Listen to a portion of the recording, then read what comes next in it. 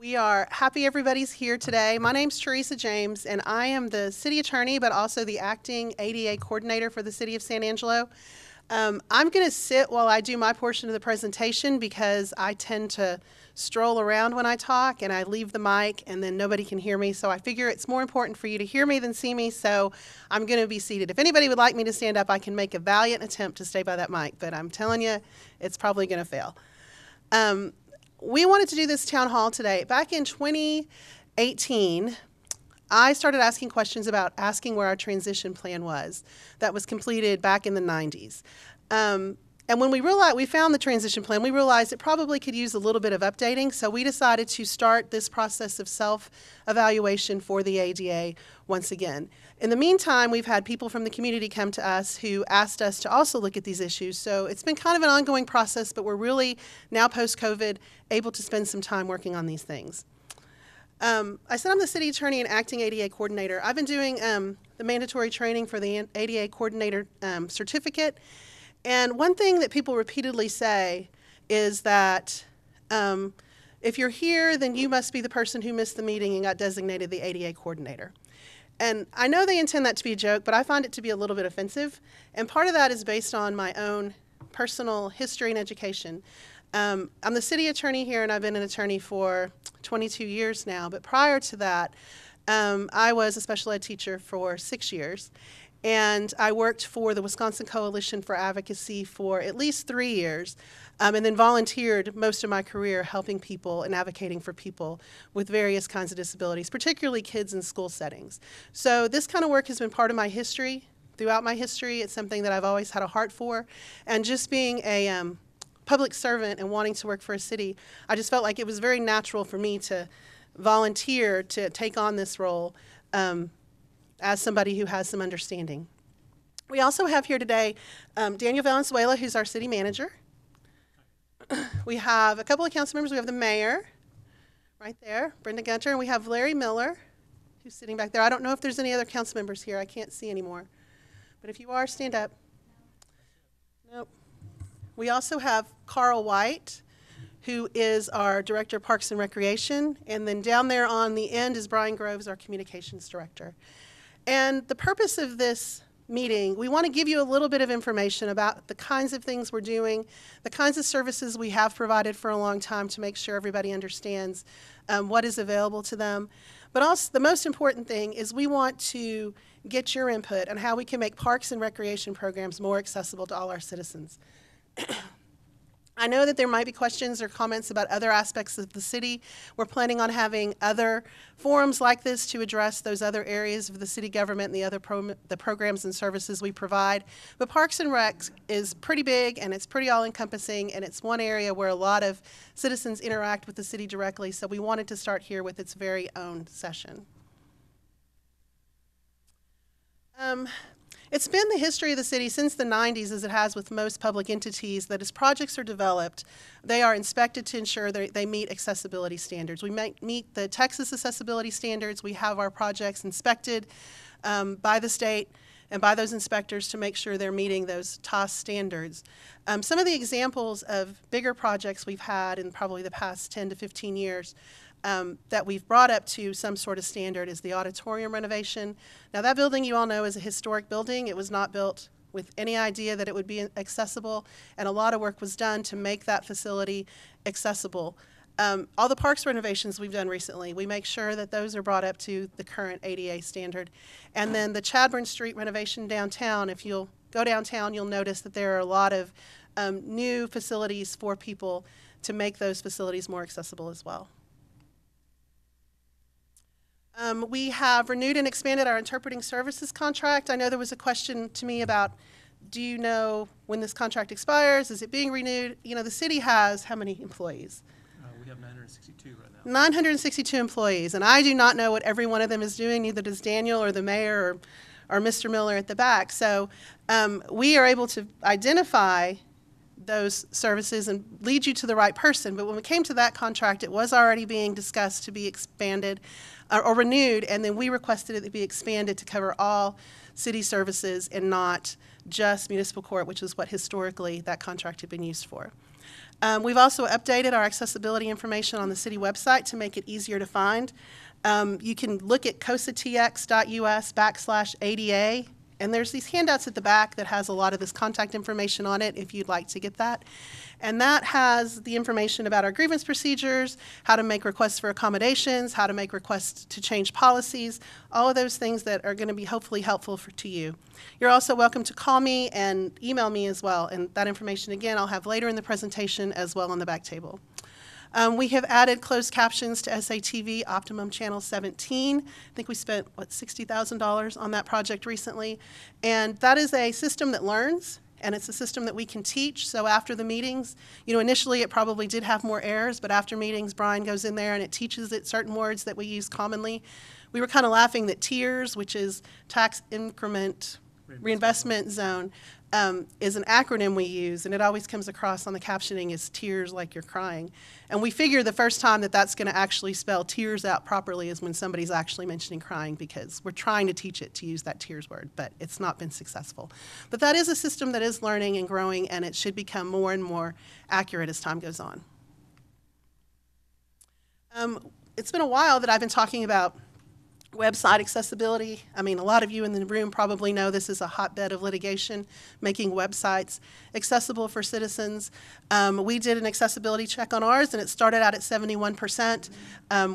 Brian and Lorelei, working very diligently over a couple of weeks, managed to bring that accessibility score up to 85%, which means that when you're looking at our website, 85% of the information on there should be accessible to be read with some sort of reader. Daniel has also approved a contract with a service provider that's going to further improve and maintain that website for us. It's going to do a weekly check. It checks for things like broken links. It also checks for things like personal information on the website, so that it can be removed, because we certainly want to protect your privacy that way. But it also helps us check for accessibility issues so we can maintain the work that's been done and improve on our website. We have begun training staff on etiquette and responsibilities when assisting all our citizens. I think sometimes people mean to be helpful and they're really just offensive and they don't realize it. I know recently I injured my knee and I was on crutches and everybody wanted to open the door for me, which I understand was coming from a good place from them, but for me, who was already feeling like I can't do anything for myself, that just made me feel more infirmed. And so really asking the question, can I assist you, would have been more helpful than just opening doors. But that kind of etiquette, how we deal with people with service animals, what you do or don't do with the service animal, the questions you ask, all of those kind of things are being discussed with our employees, so hopefully we can provide a better customer experience for all of our citizens. We are working to ensure we have hearing-assisted devices available in both the council chambers as well as our east mezzanine when we have public meetings.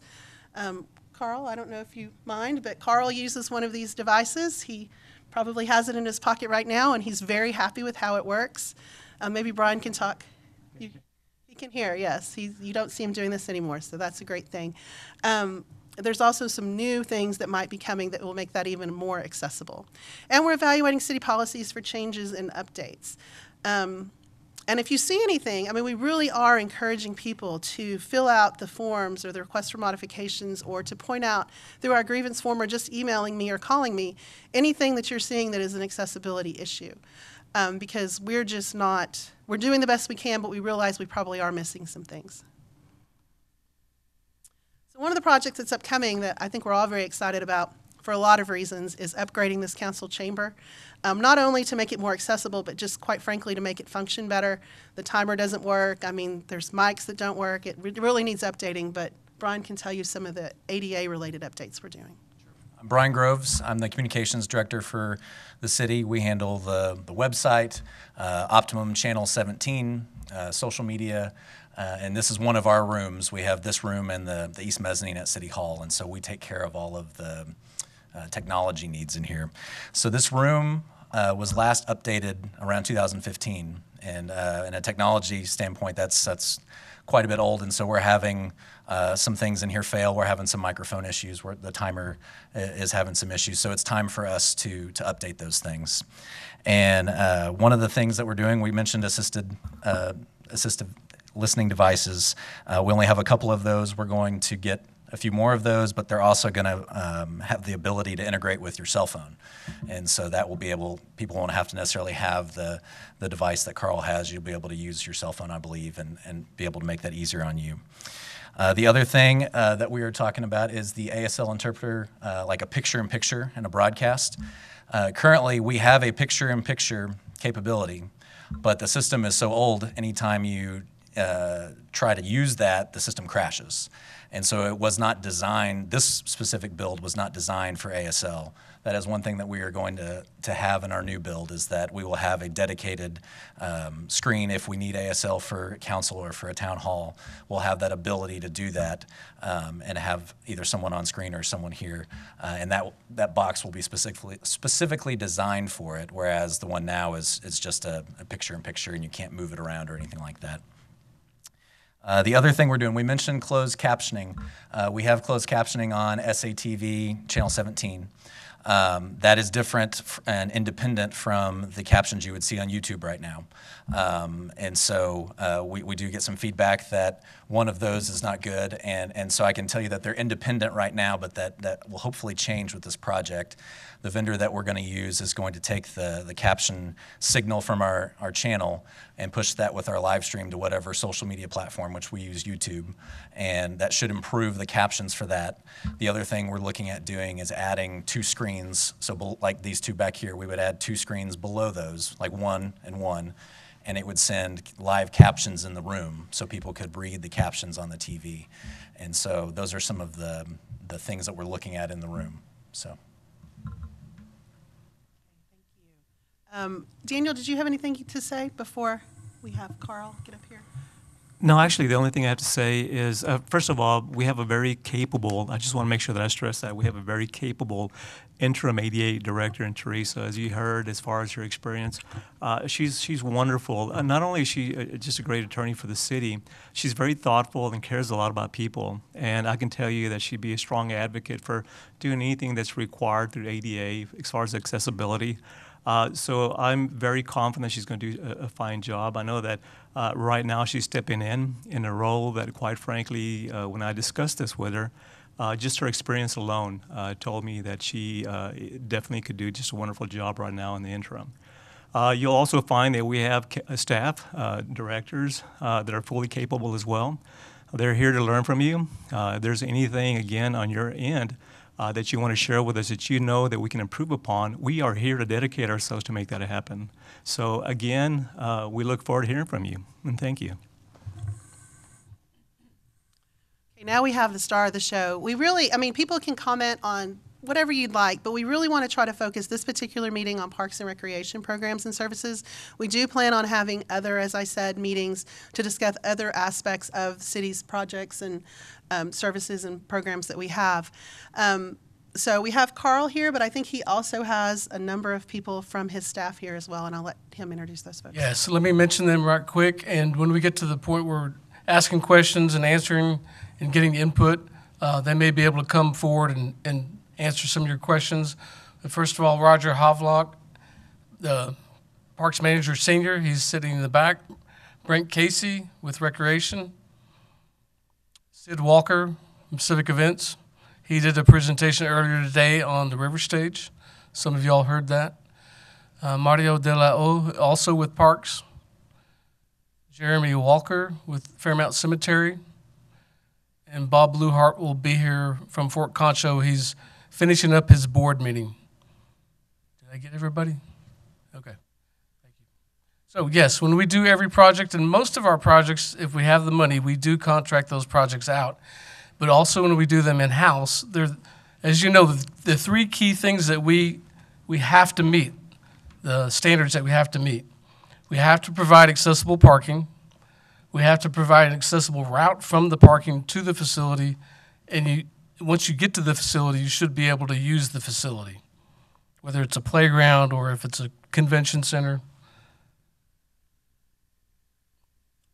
Starting with recreation, the Santa Fe Crossing Senior Center is in 2 buildings. Santa Fe Crossing building, which was renovated in the late 90s, and Station 618, which was renovated in the early 2000s. Both of those are accessible.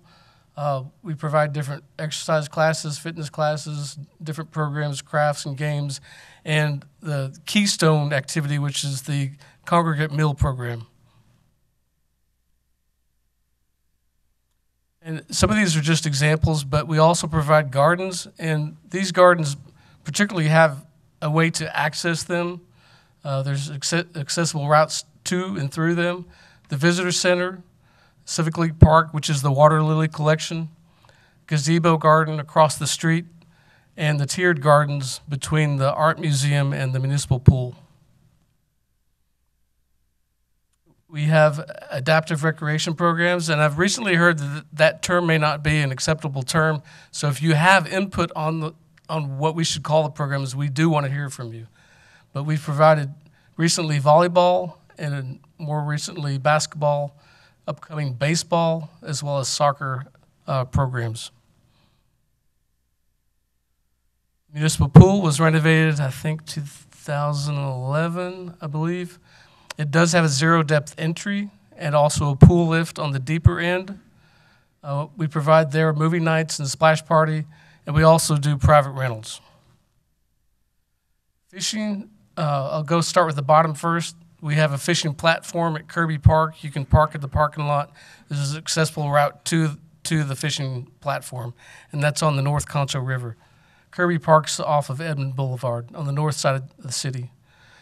Recently, there's a new fishing pier at Lake Nasworthy. There's not currently an accessible route to it, but I saw the plans for doing that last Friday.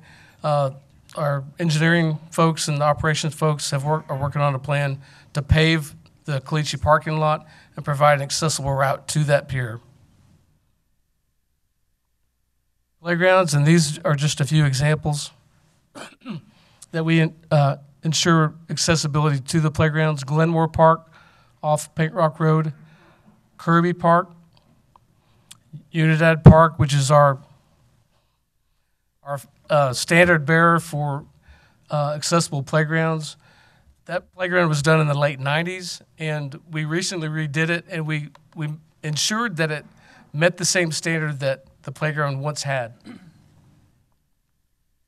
And there, primarily, we have the poured-in-place fall zone material, which is the best thing you can provide as far as accessibility to playgrounds, but it is very expensive.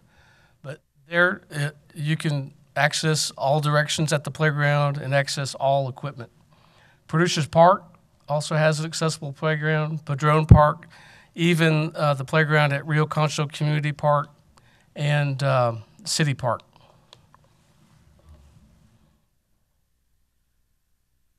Accessible trails, a small correction, Bell Street to First Street, there is an accessible route. It's mostly accessible, recently redone from Bell Street to about the retirement home.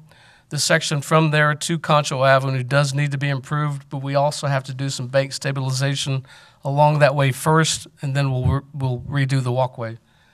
The section from Concho Avenue to First Avenue, First Street was recently redone when we redid the river project in 2013. The Red Arroyo Trails is a good standard bearer for an accessible trail. We do have to maintain that trail to ensure that after big rains, the mud that gets on the trail, we have to make sure we take that off. Recently, staff in-house has redone the trail at Brown Park, Brown Neighborhood Park. Also Unidad Park, Padrone Park, Producers Park, and Kirby Park all have accessible trails. When we do our park renovations, we always make sure that we do have accessible picnic areas, and usually that includes 1 or 2 accessible picnic tables at the pavilions and 1 or 2 in the outlying picnic areas underneath trees.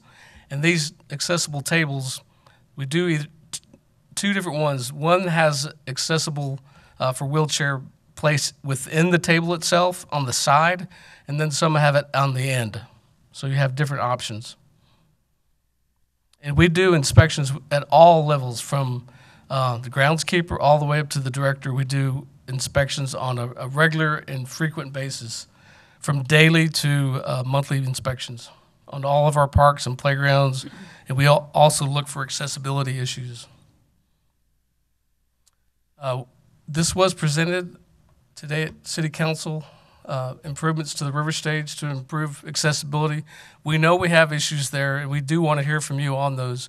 And we have heard a lot of the concerns already, and we've incorporated those into those improvements. But we want to create accessible walkways within the fenced area. Currently, there's an accessible walkway, but it's outside of the fence, which it needs to be inside the fence. Improving accessibility to the stage and within the stage building itself, and improving accessibility within the dressing room bathrooms at the River Stage building. Also improving the bathrooms in terms of accessibility, updating our signage, and bringing up all the restrooms to accessible standards.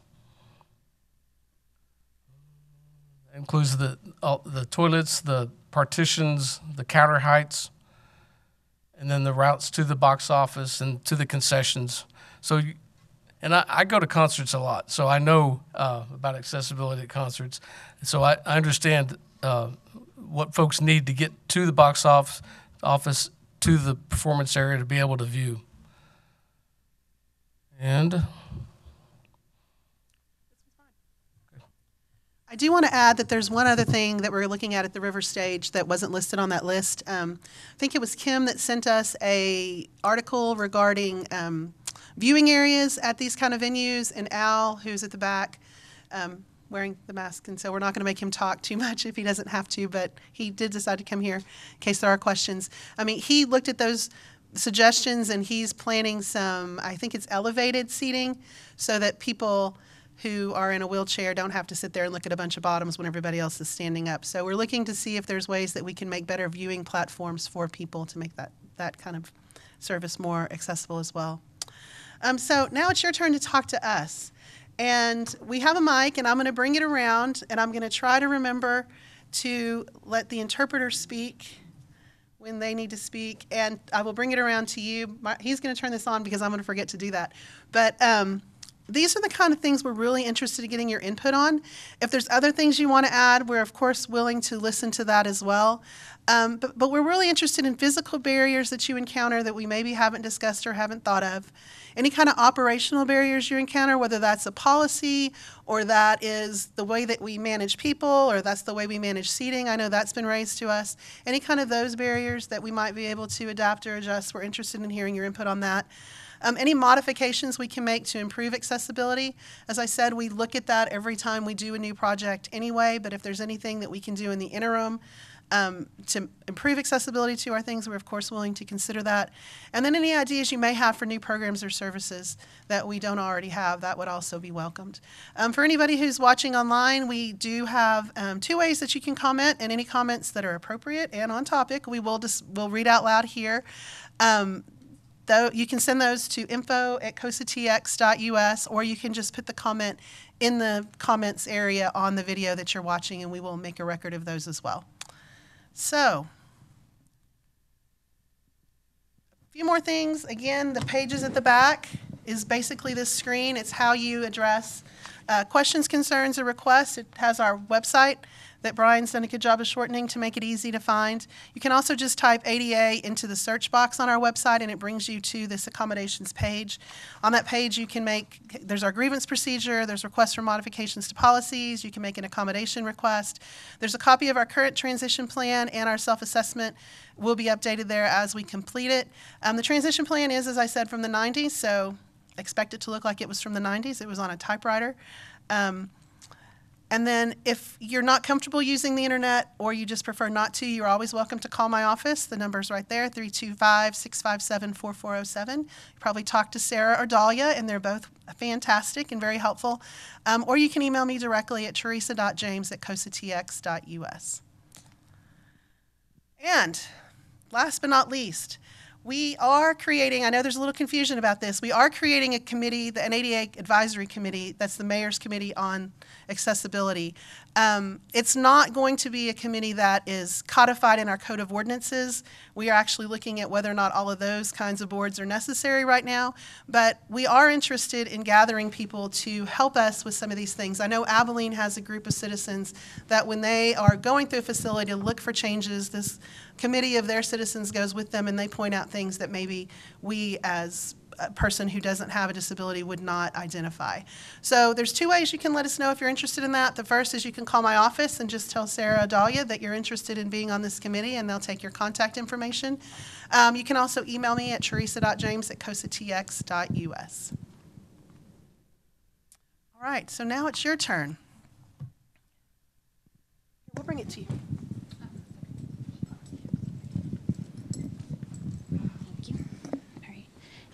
Okay, I'm just going to stand over here. Okay, stand right here.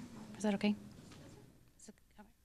All right. Hello, my name is Kim Henry, and I spoke at City Council this morning. And I'm also the chair for the San Angelo Advocacy for Access, which was started because there was a lack of accessibility and compliance within San Angelo last fall. So a couple things that I want to point out is one, please make sure you allow longer time for people that need it for accommodations. But a couple things. One, the transition plan. Nowhere in the city's agenda since 2018 has it talked about the transition plan, so I don't know where it's been reviewed. The accessibility check that the city's referring to was actually an accessibility check that was provided by Disability Connections that they thanked us for. Otherwise, we had heard of no other accessibility check on the website. The grievance procedures, accommodation requests, and other documents were also provided by the San Angelo Advocacy for Access, so I think it's important if you want to participate. This is why, is because we're providing the city with a lot of materials to use. When I talked to Brian Kendrick, who at the time was the ADA coordinator or designated human resource director back in last summer, he had never even heard of an ADA coordinator, and he didn't even know that the transition plan was completed in 1993. So I really don't know where we're getting the fact that we've been working on this since 2018. It's very upsetting. To me, another thing is the ADA training also came from San Angelo Advocacy for Access. We requested that the city staff participate in training, and we had no updates that anybody had done that. And there's no confusion on the committee because in February 21st, I believe, we had a meeting with the city staff, and we were told that there is not going to be a committee because they don't know what the expectations are, even though we also provided that to them as well. And I found out, thanks to Larry, that San Angelo actually used to have a mayor's committee on persons with disabilities, so they do have all they need. So we provided that information because that's the last update we were provided. I believe that if the city is proud of where you stand with accessibility, then I recommend making a brochure or a booklet or some form of media of all the accessible activities in parks with labels and maps. And a recommendation that I have is the same way essentially that we celebrate downtown or anything else in San Angelo, we should celebrate accessibility. I want to, a couple things on the river stage, clarify where the restrooms will be. It was a little confusing on the map, and what's the plan for accessible viewing. So to let everyone know, what I provided was options to allow for accessible seating at events, which is either a temporary or permanent lifted stage or an area that's designated. Obviously, if you're using a wheelchair, you can't see over everybody sitting or standing in front of you. So we're really hoping that they implement that. I also want to make a comment from Ashley Moheski, who could not be here tonight. She's not feeling well. She said, don't just stick a ramp somewhere or pave a sidewalk and call it accessible. Actually think about the potential dangers of how it's built or paved, such as a steep ramp on Chadburn that was just completed, or the place that a ramp is located. You can park in an accessible parking area, but the ramp to the sidewalk is at the opposite side or something like that. Accessibility doesn't always mean accessible just because a ramp is in place or there's an accessible door button. Actually make things align to what people need. So as we look at the river stage and everything else, I want the public to take time. I feel like there's already been a lot of time taken, so I want to make sure everyone here is encouraged and empowered to speak up about what you feel your needs are, and I really appreciate you being here. If you don't feel comfortable, which I've been told a lot, that people still aren't comfortable with responding to the city or filing a grievance on the city, you can still contact me. My information will be on the table in the back. And the last thing is I'm leaving early because it's my son's first T-ball game, so please don't take me leaving as me being upset or running out. I'm not going to miss my 4-year-old's first T-ball game. The last thing that I'll say for the river stage that I didn't notice is that there's nothing that talked about the technology. The same technology that we're needing for here is literally the same technology for all city services, programs, and facilities, and that includes the river stage. So there needs to be an in-screen, picture-in-picture. There needs to be a stand for the ASL interpreter. There needs to be a screen that provides that. All of these things need to be considered. So the technology piece that we're going to possibly talk about tonight also needs to be developed in everything that the city has, because they don't have it anywhere, not just city council. I'm sorry. Oh, another thing is with the river stage is the lighting and the handrails. Actually, in Andre and I's first presentation, we mentioned the river stage and how I had to watch 5 grown men help one man walk down the stairs because there's no lighting, there's no, the stairs are rocks, there's no railing, it's extremely dangerous. So we need to make sure that's updated as well. And I want to turn over the mic to Mr. Larry. I'm, of course, humbled by the people that are here, and I believe everyone deserves an introduction. However, I wanted to introduce a new friend, specifically because considering what we're doing today, it's almost deja vu for him. He's been a disability rights champion in San Angelo for a long time and is a vital asset. Larry retired from the United States Postal Service last August for 37 years, and he also served on the governing board for Texas School for Deaf from 1995 to 2004. And I want to share some of his awards with you. Not that his awards justify his presence and thoughts here today, but I wanted to share some. The Certificate of Congressional Recognition, the 2004 National Diversity Achievement Award, Exemplary Service to Lone Star State awarded by Governor Rick Perry, Special Commendation by Texas Association of School Boards, Grassroots Leadership Award, U.S. Postal Service Special Achievement Award, Disabled Person of the Year in Texas by Governor Ann Richards, Certificate of Commendation from San Angelo for saving a man's life, and also Disabled Person of the Year from San Angelo. So again, I want to turn it over and provide the microphone to Larry after she has something to say. Thank you, Kim. Just to be clear, this is not like a council meeting where there's a limit on your comments. We would ask that you be respectful of others because we want to give as many people the opportunity to speak, but there is no time limit, so take the time that you need to communicate. I do have some maps here of the renovation at the river stage. If you want to take these and take a look at them so that you can see it a little closer and take it home and study it. As I said, we are accepting comments at that info at cosatx.us website. If you could just put ADA comment in the subject line, that'll help us distinguish those from other comments we get. But we are definitely looking for some input onto this river stage. It's something that council directed this morning that we do. The reason we took it to council before coming here is because if they weren't going to tell us go ahead and renovate the river stage, there's no reason to ask you guys what kind of renovation should we do. So that was the reason for that order. But we are looking for your input. Al, correct me if I'm wrong. We are doing in some lighting and those sorts of renovations as well, correct? Yes. So all of those things are being considered by our staff. Okay. Who?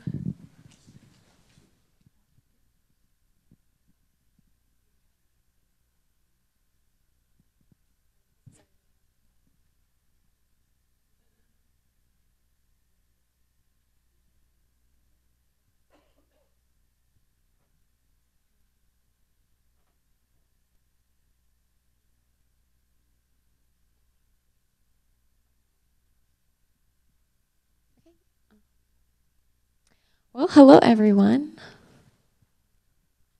So I'm happy to be here tonight to support the ADA. I think that's very important for me, especially. It's been very important. And I was the president of the Mayor's Committee for People with Disabilities, and I served on that for many years. And I retired from the post office, like she said, after 37 years. So that was just last year. So. Yeah, but it's interesting for me to see all of the renovations that are happening. I do support all of the renovations that are needed for the handicapped, for the blind, for the deaf, everything, and I want to be involved with that. You know, I want everyone to be comfortable with that as well. So I think we all have a right for accessibility and for everything to be accessible to us. And I see and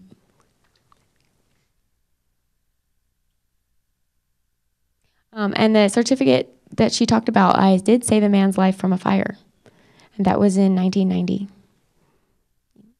Many people don't even realize that happened, and people wouldn't think that because I'm deaf I would be able to do that, because there was communication barriers. But I did. And I know that, like, the Pops concert at the River Stage, oh, it's so beautiful. I love to see all the fireworks and everything at the River Stage, and all of the events that are there. That's really awesome. I think that the accessible seating area is a good idea as well, and a good place for the interpreter to stand. I think that's, I do want to make sure that that's noted as well.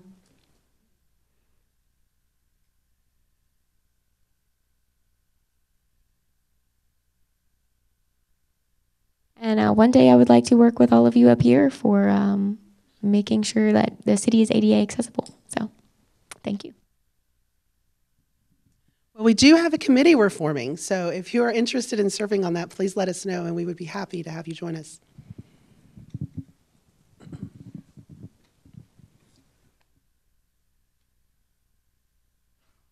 Right now I have a big project that I'm working on. It's for the National Jamboree, which is for the Boy Scouts of America. And that'll be in West Virginia. I think there's many thousands of people that are going to be there. But my presentation and my project is specifically for deaf and hard of hearing scouts and their parents and people that work with them. So I'd be happy to, I serve on the Boy Scouts committee, and so I'd be happy to serve on that committee as well. We have our first committee member. That is fine. So Brian, do we have any comments on either the video or through email yet? No. Okay. All right. Who else would have a comment they'd like to make? Here, I'll bring it to you. Good afternoon. Thank you very much for providing this particular forum. We certainly need it. Thank you. I also want to compliment Mr. Walker. I watched his presentation today, and I think he has a real handle on what the River Stage needs as far as vendors, as far as performers, and I think he has done the very best he can do as far as making it accessible. However, there are a few things that I'd like to bring up. The first thing that was mentioned this morning, for those of you that weren't there, is a handicapped van.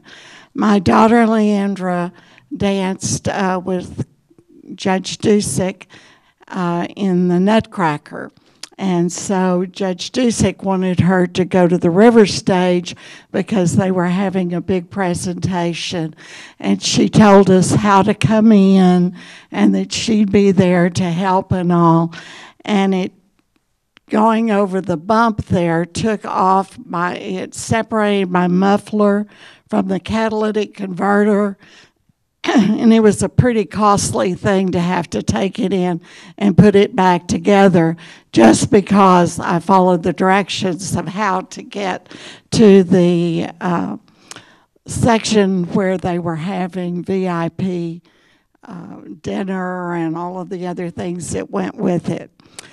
The other thing that I would like to mention is this looks wonderful, but until you've been down to the River Stage and tried to go down and tried to sit there, my husband, who was a pretty good carpenter when he had to be, that wasn't his calling, but out of necessity, he built a leveler.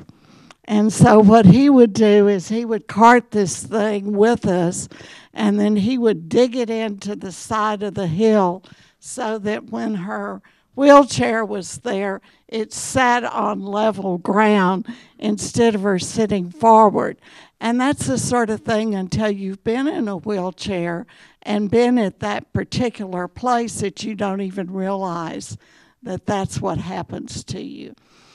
Another thing is, even though you meet ADA requirements as for a ramp, sometimes that ramp is not accessible because it's not wide enough to actually Christie. For all of you that have ever snow skied, you know that, well, I don't go straight down the mountain, but most people Christie back and forth across the the slope.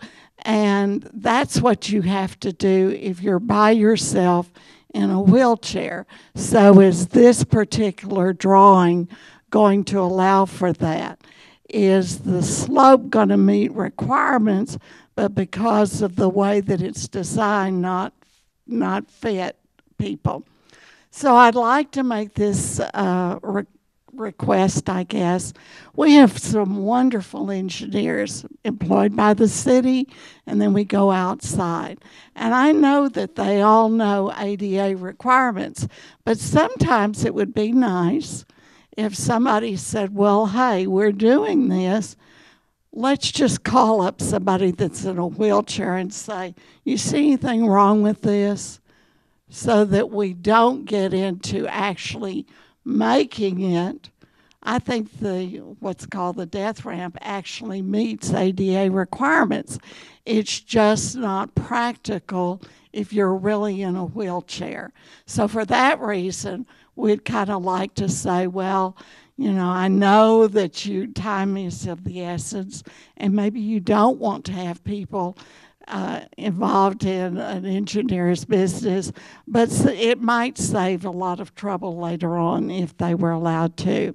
So I appreciate your having this first meeting, and again, I appreciate you because I could tell you know your business. Thank you very much for that. Thank you. Al, do you have anything to add on the ramps?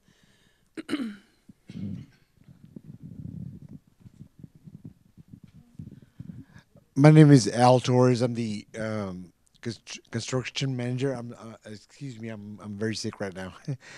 I'm an architect for the city, and in looking at all of these projects, the River Stage and all of the other projects that I manage, we do look at ADA guidelines, including the ramps and the River Stage. That is one of the things we're looking at.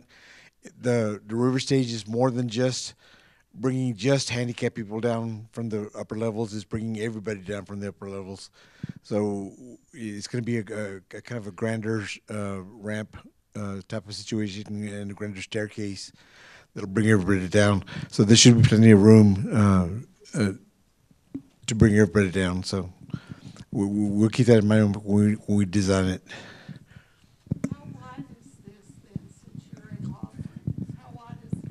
I don't remember right now. That those are just very preliminary drawings, preliminary stages. We'll have to get an AE team on board to get the actual specifics. But I would imagine it would be at least 10 or 50 feet wide. Yeah. Okay. No offense, Al, but we're going to clean this mic before we hand it to somebody else.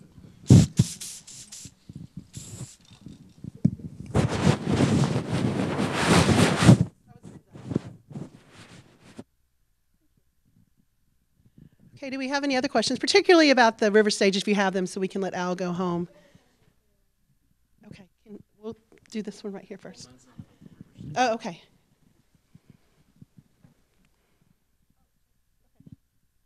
Yeah, so I just wanted to ask a clarifying question. I was curious. So for wheelchair accessibility, I'm not familiar with it, so I just want to make sure I know. But for the River Stage, do they have a special place for like if there's inclement weather or something happens while someone who's handicapped and using a wheelchair is in the rivers, like it's in that main part of the River Stage, is there an accessible exit that they can use, like an emergency exit for those in wheelchairs? Al's shaking his head no. Okay, get your spray ready, Sid. There is currently no area of refuge for accessible persons, and that's another thing we'll be looking at. Accessibility to the River Stage itself is one of the biggest problems there. There are parking lots up above on top of the hill, but there are no parking lots that actually serve the River Stage directly. So technically, we are required to make a certain percentage of whatever parking spaces you provide handicap accessible, but if we're not providing parking lots, then you're not required to provide any. So one of the things I'm looking at is I'm looking at places that maybe I can create some new parking spaces that are handicap accessible, that are close to the stage, that are on an accessible route. That'll get people there, and then also get people out afterwards from an area of refuge.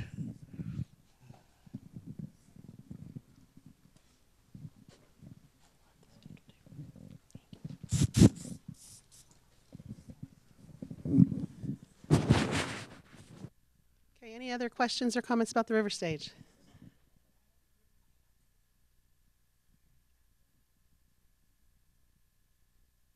I've never been to the river stage, and I've really regretted it because I can't walk very far. And so my concern is the accessible parking and how far I would actually have to walk and what the ramp incline or decline would be, I guess because of my foot. And I think that people with, not that I can speak for people, but everyone, but people with walkers might have the same issue. I know that some walkers have a seat, and so, you know, they can at least stop and sit down. But like, I don't have a walker. So that's always been an issue. Like, I didn't get to go to Dia de los Muertos specifically because I know that the art museum only has like 4 or 5 accessible spots. And I didn't know how to walk. Like, I didn't know where to walk or how far it would be. It just looks far to me. Also, the bathroom situation. So I love the fact that there are plans to put the bathrooms down closer to the stage and then on the left, but if I am able to walk to the facility, and I want to sit on the steps, I think we really need rails because I could probably walk down the steps if I had a rail to hold on to. It would just be okay. But I know it's in a particularly weird spot, and so, but I'm hoping that I get to go one day.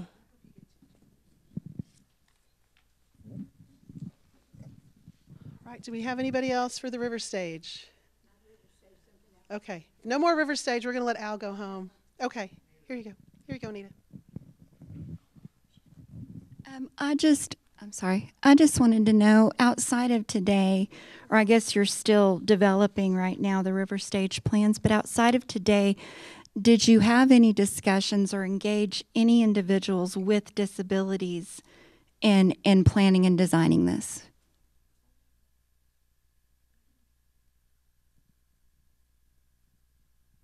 I did send our initial plans to Kim, who reviewed it, our list of accessible elements we were going to have, and see if there was anything that she knew of, if she could share that information with somebody else. She did provide us that information on the accessible seating, which was very helpful and very enlightening for Al. So this is what we anticipated to be. The action that was taken at council today was just saying, yeah, go ahead and work on the river stage. So there's not really been anything set in stone. This is the opportunity for people to offer us that input.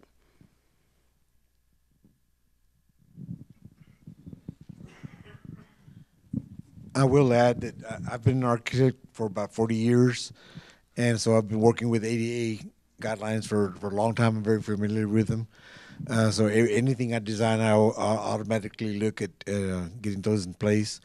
In addition to that, my elderly 80-something-year-old mother-in-law has been living with us for the last 20 years, and we've been getting her to the river stage for events, and I understand the difficulties getting her to places. We take her to New York City. We took her to California. We took her to Disney World, and there's always challenges in getting her, different places. So I understand what it takes to get people in and out of those places. And it's not just people in wheelchairs. It's people with bad knees. My wife has bad knees, and she has trouble with stairs. So she's not in a wheelchair, but she has a lot of difficulty climbing up and down stairs. So again, the steps at the seating, we'll have to provide rails and things like that. So I'm going to be looking carefully at all of that. Okay, y'all, be cautious. He doesn't have a spray. I want to add that that I heard your comment, and I completely agree that sometimes the standards we build to and actual usefulness is not the same. We are sometimes in the conflict, though, where we have to build to that standard in order for the project to be approved by some grant or some body. But these kind of sessions are what I hope will provide us some insight into what is actually helpful and what's not. So maybe we can, get more input on those designs as they're coming forward, and also to ourselves understand better what is actually good design and what's just meeting a standard. Yes. Would it be possible because I know the parking for the River Stage is kind of non-existent, would it be possible to do something like, Six Flags does in their parking lot, having those long golf carts or, kind of carts, not to, for the people who can't walk very well, I guess. I think that would be a great addition. I know I would love it, and it would be a nice, accessible little extra.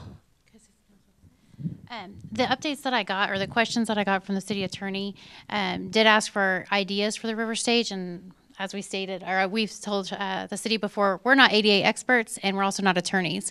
So we can provide some ideas of what we've observed and heard, but they were very minor. This is my first time today, actually, at City Council. Was the first time seeing the plan. So again, if you have any other ideas, if you don't want to forward them to her or anybody else in the city, then please let me know, and I don't mind pushing them forward.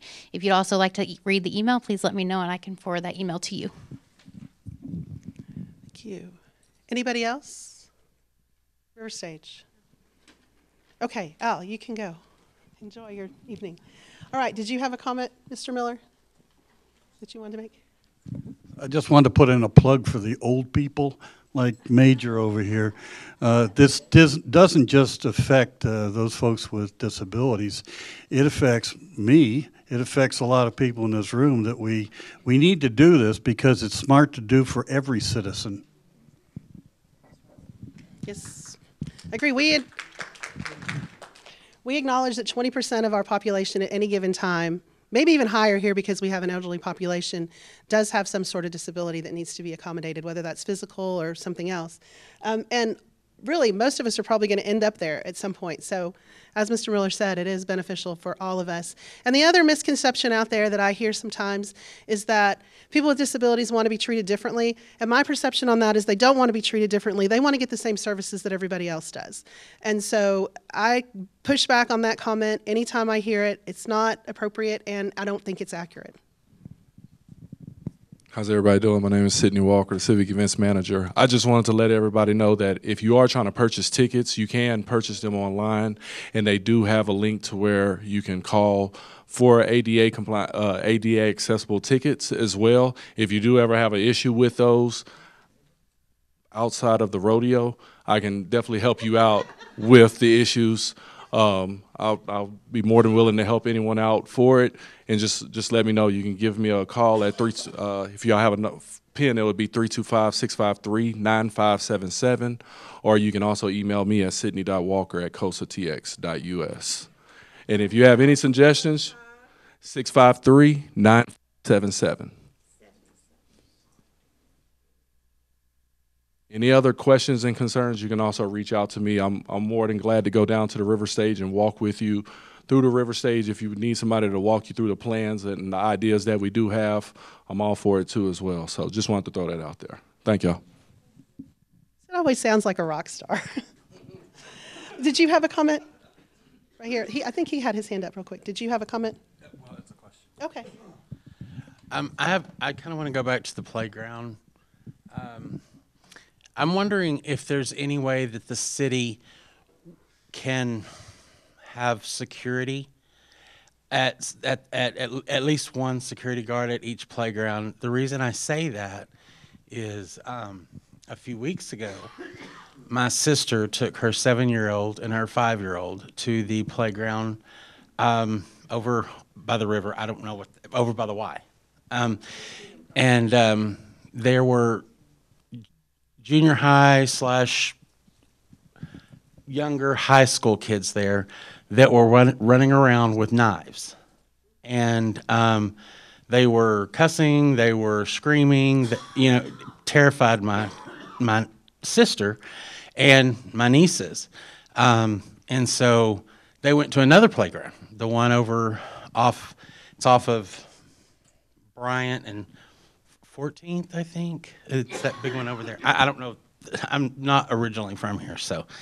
And when they got there, there were two different adults, two different fights between adults. Right after they left, from kids running around with knives. And I didn't know if that's something that the city has looked into, if it's, even if you can have a police officer that can sometimes just drive by there. My sister was terrified. She won't take her her grandchildren to the parks anymore because she said it's too dangerous. And these are nice parks. They're very well set up. They're nice parks. Kids should be able to enjoy them, and they can't do that if you've got people running around with knives.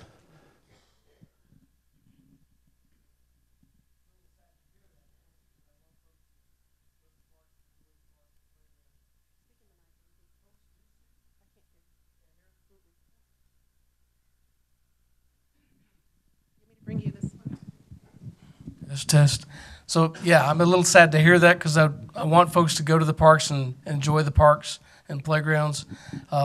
If folks do see some activity like that with teenagers with knives, they're always welcome to call the police.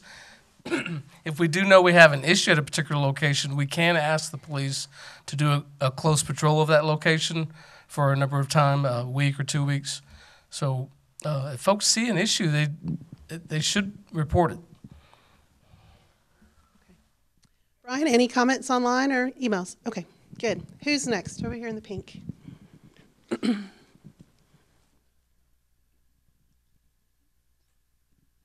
Piggybacking off of what you had said earlier about people with disabilities being treated the same. My daughter has intellectual disabilities, and so I would like to address, maybe it's Carl, I'm not sure, for the Challenger League. So my daughter has participated in the Challenger League for a number of years now, both with t-ball, baseball, and also basketball and volleyball. And so first of all, I feel like it's an underrepresented league as far as advertising goes. There's not a lot of advertising that goes into that. I didn't find out about it for quite a few years, and I'm very involved with Autism Alliance and different things like that in the city. And so I also take a little bit of problem with how that league is handled when compared to the other leagues that the city provides. And so I'm not the only one bringing this issue for you. I'm also speaking on behalf of other parents that I have interacted with throughout the years. A couple of examples of this is whenever the children are supposed to have their practices, the coaches don't show up. And so the kids are just kind of there by themselves. Consistently, sometimes the coaches don't show up to the games. And so then the parents are coaching the games. And I may look little, but I don't play sports. I'm not athletic, and I don't know the rules of basketball. And so when I'm out there on the court and I'm just trying to, direct the kids, I'm doing the best I can. But I don't understand when we compare that to the other leagues in this, in the same, city, how that league looks kind of like a ragtag league, for lack of a better word, compared to the other ones. I also take a little bit of offense at the name Challenger, and you brought that up earlier, the Challenger League. And so that has a little bit of a negative connotation with that in suggesting that these kids have challenges. And so I have kind of thought of a couple of different names. You had asked about that earlier, but we have some things like Team Supreme, Rise, Summit, Frontier, Voltage, Dreamers, or even the Adventure League. Anything would be better than the Challenger League. Something that is actually inspiring, right? These kids, like you said, want to be treated like the other ones. So I can't understand why, with those coaches, and a lot of times even when I sign my children up, and it happened this time, I was in your office last week and signed my daughter up for baseball, and when I try to ask, like, when are the games going to be? When are the practices going to be? When, because I'm paying for these services, and I have 3 kids, and I have a schedule, of a family of 5 that I'm trying to schedule for. And I always get told, like, well, we don't know, we'll let you know. And I know the manager that's over that, and he's very hard to contact, and he's very hard to get a response back that's clear. And I'm constantly having to email, I have email chains. And so I just wanted to bring that to attention. I know that's not an accessibility issue, but there's a lot of kids in that league. And there's a lot of issues that we've had over the years. And I feel like us parents have to put up with them because there's not a lot of services for our kids that have intellectual disabilities. And so it's kind of like we're taking what we're given, but I would like to see that be a little bit better if we can. I think that's exactly the kind of comment that we're looking for. It doesn't have to be physically accessible, but any of those things that we may not be aware of. Carl, do you or Brent, anybody want to make a comment? No? Hi, I'm Brent Casey. I'm the recreation manager that is over that league, so I'm not sure if you're referring to me or not, but okay. I didn't think so because I like to call people back.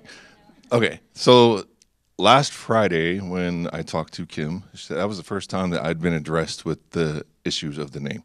I told her, hey, I'm more than welcome in a conversation, give us the name that you want us to use. We can change it in a heartbeat, no problem. All of our coaches are volunteers for all of our leagues pretty much, so them not showing up, I'll take a look into that, I promise, and I'll see if I can get more solid coaches. But when you come to register for the things, they don't know when the practice is going to be because we have to get with the coaches and make sure it fits into their schedule. So once the teams are put together, then we get the coaches, then we do that. Feel free to call me. Just ask for the big ugly guy in the recreation office, whatever you want to do. But that's me. I'll be happy to talk to you about anything. So please, if there's any issues with anything in recreation, don't hesitate. Come in there because Kim's phone call last Friday was the first time I heard of issues. Yeah, and I had talked to her before, and I think I brought that to her, and then she brought that to you. So Yes. Yeah. She actually called to talk to one of my staff. He came and briefed me on the conversation. I called her back later that day, so it was.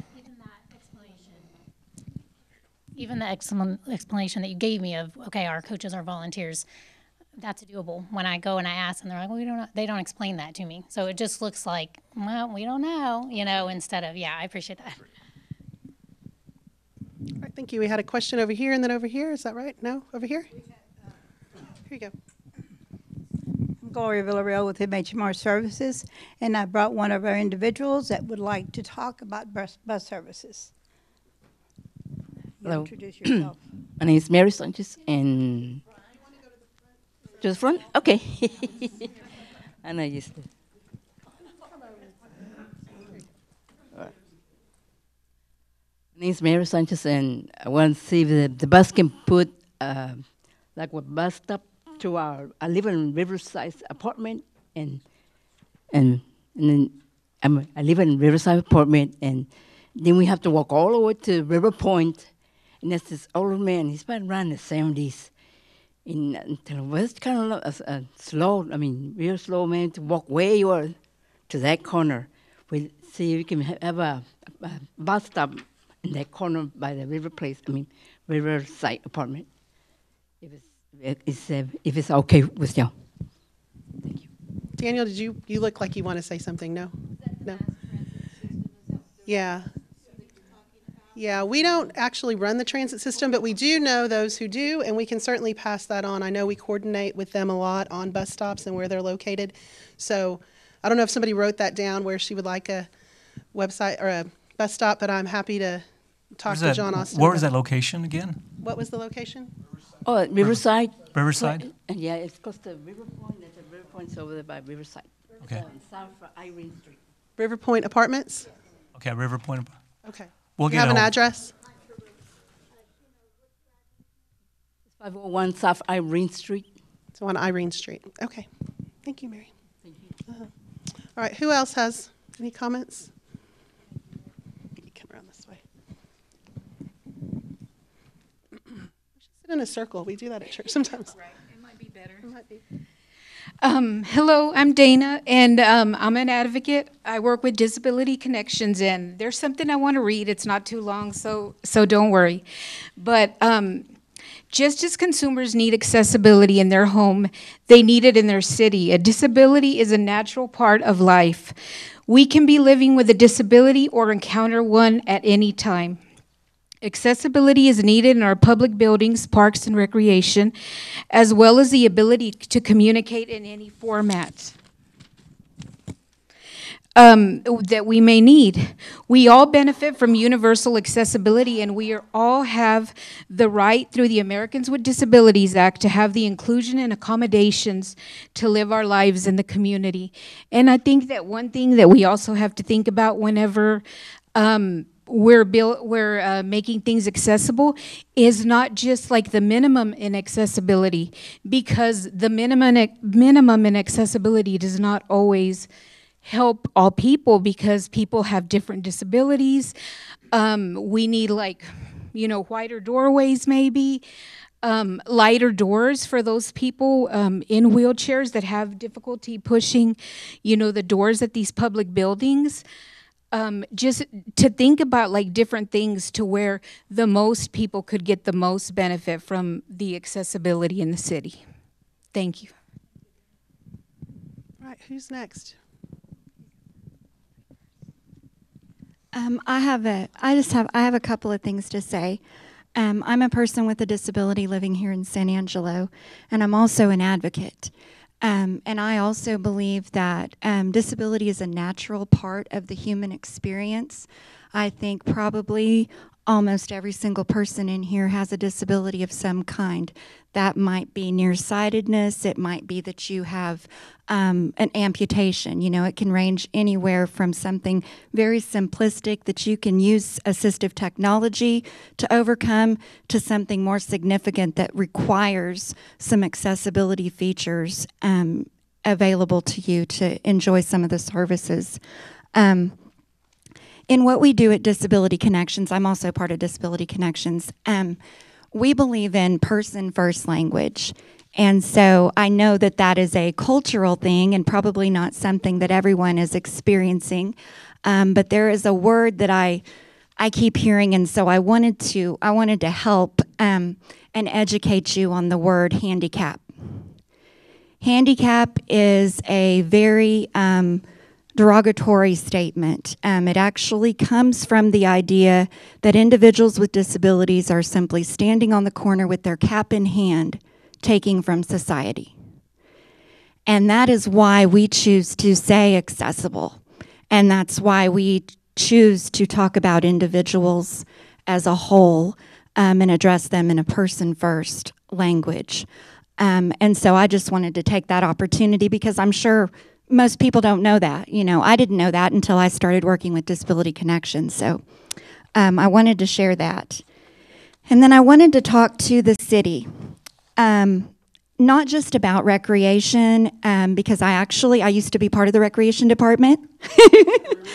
And I actually think that the city recreation department does a really extraordinary job considering the barriers that are in front of them in implementing accessibility here in the city. And what I mean by that is, in my experience with the city, I think the most significant barrier to us achieving an accessible community, a truly accessible community, is the attitudinal barriers that stem from ableism. And ableism is not something that is often talked about, but that is really the idea that able-bodied individuals are the majority, so we create everything for able-bodied individuals. Even though most of us are at some point in our life not going to be as able-bodied as we are now. So it's really defeating, our whole existence whenever we do that. But it's something that is deeply embedded and it is systemic, and I really think that that is the primary issue with the city of San Angelo and the accessibility issues.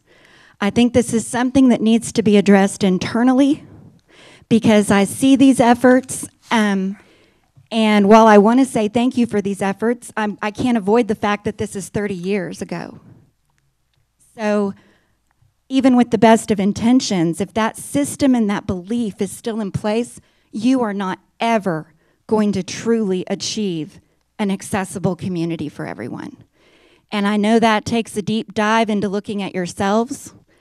It takes a deep dive into all of us. The community along with the city, because individuals that are able-bodied, you know, we tend to be pretty entitled. We tend to be pretty, you know, take it for granted. I remember when I didn't have to wear contacts to drive my car. You know, I can't imagine. I wouldn't be able to drive I was thinking about that on the way here. I would not have been able to drive to get here in the time frame that I needed to if I didn't have contacts. And that seems, we don't even think about it, because that's an accepted accommodation. That's an accepted piece of assistive technology. And it makes sense to a great deal of people. The things that need to change is the way that we think whenever we begin thinking and we begin planning these projects. That needs to put disability as a priority, because all that does is increase the usability. It increases the access. It increases the safety. It complements our city and what we want to be as an accessible community. When I worked for the city, I worked for the Senior Services Division and Recreation Division, and everyone that I dealt with had some sort of significant disability. And they were the majority of the population here in San Angelo, and I don't know if they still are or not, but they were at that time. And then to think that our city was struggling with accessibility then, and I don't feel like we've made that much headway. I know recently we have. I will take that back, because I have witnessed some significant changes with curb cuts downtown and some of the additions of ramps and those sorts of things. But just like everyone else here is saying, the minimum standards will not create accessibility. The ADA standards are rules and laws to keep you from getting in trouble. They even say in the ADA, it even says, these are not the suggested and recommended, you know, systems. This is the bare minimum that you can do. So when we look at this as a compliance issue only, we will never be accessible. We won't. And I want to believe and I want to trust that this is really, really the best intentions that this city has. But in my experience, I have received lip service, our consumers have received lip service, and you have to accept that you have really, really eroded and undermined the trust of the disability community.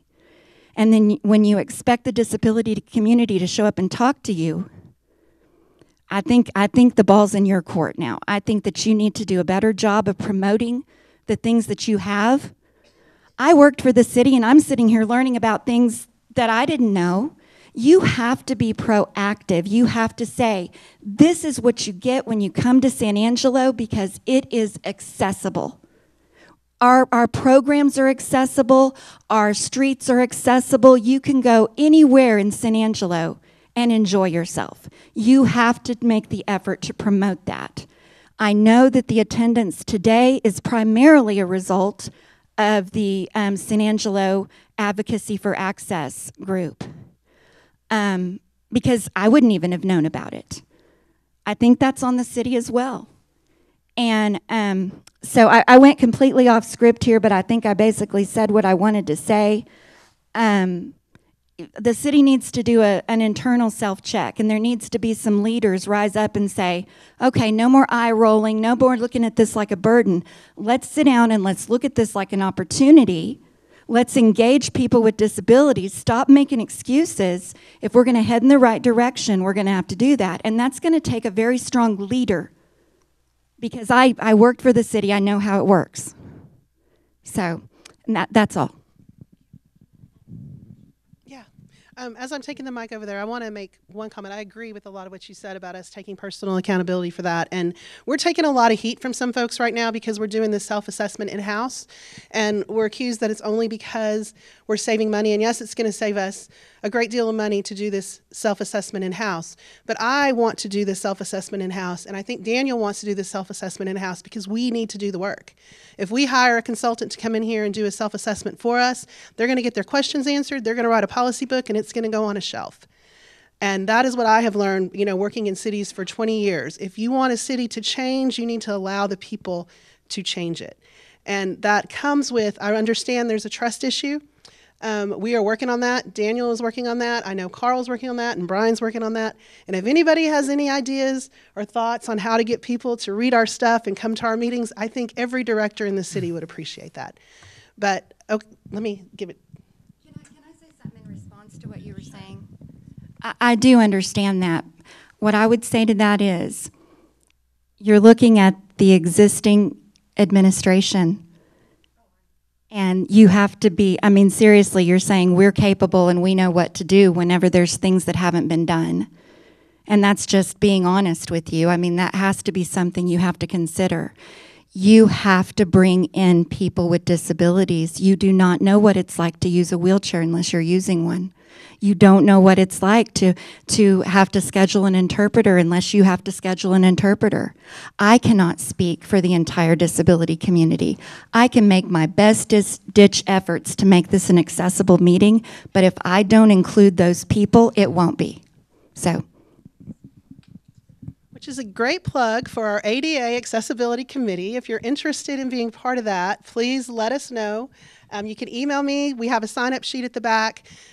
We don't want to force anybody to sign in. You know, a lot of meetings you have to sign in to come into the meeting. If you feel comfortable signing in and you put contact information back there and put an X by your name, I'll know you want to be part of that committee. But we are forming that committee to get that input. So people who are interested, please consider signing up.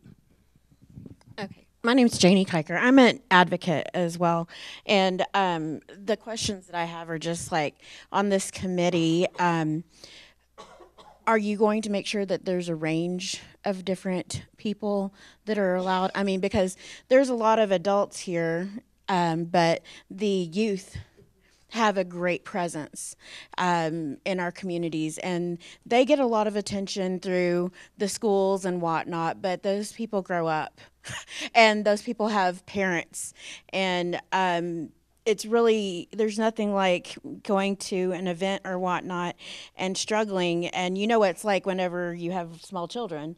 Well, whenever you have other people, other wide range of things, there's so many different things that you run into. So I just want to encourage that you go from addressing parents to addressing the whole range and not looking at just volunteers, because we encourage people to participate and get involved and whatnot.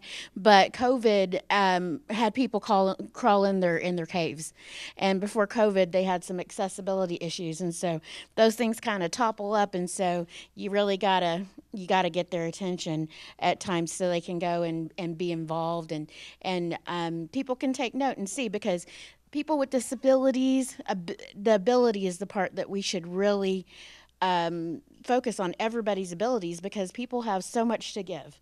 You see different people that have all the accessibility that they need, and they are very successful. And I want that for our community too, because out of sight, out of mind, but in sight, you have everybody that wants to participate, everybody that wants to be involved. And I know that our agency encourages us all to be peers. And so we're all on the same level playing field. So I just want that for my fellow person as well. Yeah, I appreciate that comment. And I used to sit in y'all's chairs as an advocate for people with disabilities and go to meetings and say, why are there not more people with disabilities here? And now that I sit on the city side as the entity that you guys are coming to and asking, and the answer is we can't find people to volunteer. We really, and that's clear across the board. We can't find board members. We can't find coaches for our rec leagues. We really need your assistance in helping us identify citizens of San Angelo who would be good to serve on this committee. So yes, we will try to get as broad a group as possible, but anything you guys can do to help us, we're going to push it on social media, I'm sure. Again, email me, call me, whatever you need to do, but we really do need help finding people. Just an extension of that, at what percentage of weight will they get to have input towards these changes, and will the public be able to be like have a summary or something of that nature that would give us some ease that they're getting their voice heard? Generally, the way the city works is that when the mayor creates a committee or we create a board, of citizens, they make a recommendation to council at a council meeting. And so people really need to be tuned into the council meetings. I mean, I love council meetings. That is where, I mean, not every day, but I love them mostly because that is where all the efforts of my staff and myself come to play. That's where all these directors, their stuff comes to play. So any recommendations that come from any committee go to council and is talked about at a public meeting. So participating in those meetings, watching those meetings, you know, we do stream online, putting comments in those online streamings, we do read those. That is part of the way that you can help communicate with us and know that you're being heard. I think in order to build trust, it would be a really good idea, and I said this before in our last meeting last month with the directors, that you hire an outside ADA advocate, a consultant who that's their forte, and that they come and do the self-assessment for the city. I think that it's a missed opportunity. I understand the cost. It's an investment in the people that are in this room and that are in the community. It's a missed opportunity to better our city. I know that your intentions are good, that you want, you know, your directors to learn things on the web and to do their self-assessment, but really an outside person looking in is really the best way to go on that. Also, and this isn't personal, Teresa, but if you were such a good advocate or such a strong advocate, why did it take Kim and I to bring these points up in City Council? If you've been here for a few years as city attorney, you should have brought it up sooner and in council or made the efforts that we did. So and it's not personal, it's just that's how we see it or how I see it, and I think that that's where that trust issue is. That's why I urge you guys to get an ADA coordinator as soon as possible. I mean, I can completely understand that comment, and the answer is that this is a big city and there's a lot to look at, and until somebody starts bringing us, we did, I know y'all don't believe it, but we did start talking about this in 2018, and then COVID happened, and all eyes went to COVID for years. So really it's that we don't have people complaining. In my 7 years here, almost 8 years, we've had 2 complaints about ADA issues. So when we meet with people and we say, give us your complaints, you don't have to give us your name. We just need to know what it is we're doing or not doing that you want to do differently. We mean that, and we really need that information because I'm not interacting with the city in the same way that all of our citizens are. I'm not in a wheelchair until my mom comes to visit, which is not as often because she is disabled. I don't even really relate. When I had kids in strollers, I was all about it because you push a kid in a stroller, you get some conception of what it's like to be in a wheelchair. But that's really the answer. I mean, I think it's a two-way street that we need to reach out more, but we also really need people to reach out to us. And I know it's an effort and trust, but we really are seeking that input. Teresa, I want to add that the city faces major challenges every day, from water, to infrastructure, to public safety, to drainage. There's a lot of issues that the city addresses, not just for ADA accessibility, but for all the citizens. And quite frankly, we're doing our absolute best to make sure that we address those major issues. You coming to us and talking to us more about the ADA concerns, you have our ears. We want to make sure that we're addressing that as well. Everything that we do as far as grants that we receive, everything has to be done with ADA accessibility. So we've been mindful of that. And sometimes we think that we're taking care of that, that we're doing our part on that phase of it, because we're so concentrated on the major concerns that we're addressing for the community. But again, I can tell you right now, we don't want an adversarial relationship with any of y'all. Did we do things perfectly in the past? No, we didn't. But we are here to tell you that we're putting our best effort moving forward to really address these concerns that you have at this point. And we want you to be able to feel comfortable coming to us and letting us know, hey, these are the areas that we want you to look at. And I'm telling you right now, it's not going to fall on deaf ears. This is not a meeting just to appease you or the ADA accessibility, the community. We want to make sure that everybody understands that we're here for a purpose. We don't want to waste your time. We don't want to waste our time. We want to make sure that we're doing everything we possibly can to address our issues. I would say we have about 5 minutes left, but before I let you do your comment, we are going to continue to watch the email and we will continue to watch the comments on this video. So if anybody doesn't have an opportunity to make their comment tonight, you can still do that through either one of those means. You can also call me, email me, fill out one of our forms online. All of those are ways that you can get your opinions heard. My name is Lori DeCello, and I am, I guess, a volunteer for the city because I have sat on 2 advisory boards because I wanted to do something or make a difference. So please, if you can provide any kind of input. I don't have much input that I could do for ADA, but I love my parks. I am now in the Civics Board because my time ended. And I have met several people that I see sitting here. So just because I've met them, I'm able to go to them and bring my problems. And it really helps when you put forth that kind of effort. And I hope that the city appreciates my effort. So. Okay, anybody else want to make a comment? Hey, Teresa. Yes. So I will mention we did get a comment online asking about where can we find the budget outlining funds for improvements of accessibility. I responded to them, but I wanted to share this with everyone that you can view all of our budgets at cosatx.us/budget. If you have any questions about the budget, you can comment on any of these. You can email us, you can call us, and we can get you in touch with our budget staff, and they'd be happy to explain anything to you. I'd also like to add to that, as we said at the very beginning, as we do new projects, and part of the reason you don't see faster improvements is this city has gone a long time without doing major street projects, without doing, it's 87 since the River Stage. So that's part of the reason we're behind. We just don't improve facilities very often.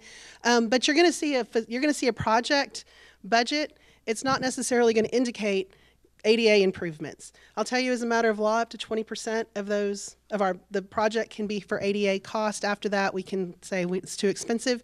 But I actually had a conversation with Tina this morning about perhaps including a new budget code that specifically addresses those ADA components that we're installing, so people can go to the budget and look and see, well, how much is the city spending on ADA accessibility issues? Any other comments? I have one thing to say. My husband is handicapped. I really never thought much about handicap accessibility until I became the wife of a double amputee. Y'all have a lot of accessibility, but there's not advertisement for it. My son was in the choir at his junior high, and we went to take him to Murphy Hall to the choir. I couldn't get my husband in the building until I went into the building to find out how to get out of the building in a wheelchair so that I could go back to the car and get him to then take him back to where now the concert's going and he can't get in. But he could have gotten in had somebody been there to say, you have to be on the other side of the building. If there had been a map, if there had been anything to say, this is where you go when you're in a wheelchair.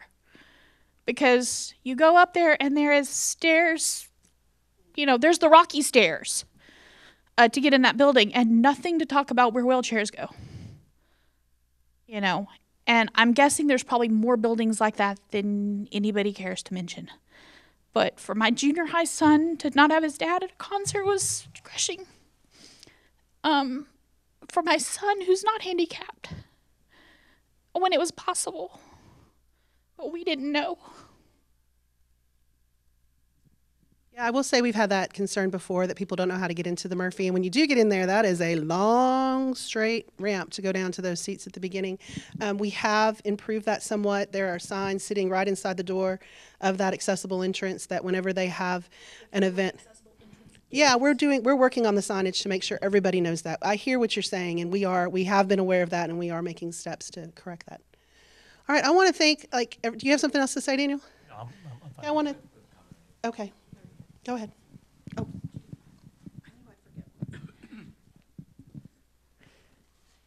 Okay, all right. So I just wanted to ask, before I was on the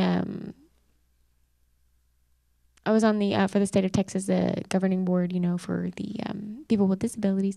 But so I'm just curious, there is money that's like federally allocated for people with disabilities, and I know it goes to different departments, you know, but it's specifically for like ADA accommodations, people with disabilities. And I know that money has to be used for those specific things. So I just want to make sure I'm understanding that right. Is that correct? The monies, as far as what's available, as a matter of fact, some of the projects that we work on, Chapman Street projects, for example, when we do apply for certain grants, there's that accessibility requirement, and we want to make sure that in order for us to secure certain grants and certain monies, we have to make sure that we address accessibility. So yes, sir, that's something that we take a look at. We do take a look at the grants that are available for our community and the requirements for those grants. And of course, there's those, pretty much everything that you're going to get, that you're going to build is going to require ADA accessibility. So we do address it in that manner. Well, I want to thank you. I want to thank our interpreters who came to our meeting. This is not a common occurrence for us. I do know that one thing we've talked about internally is whenever we have a declared emergency, that we're sure to have somebody who's signing at those events, for sure, and hopefully when we get picture-in-picture, that'll happen. Again, if you have any comments, info@cosatx.com. You can email me. There's things at the back. .us.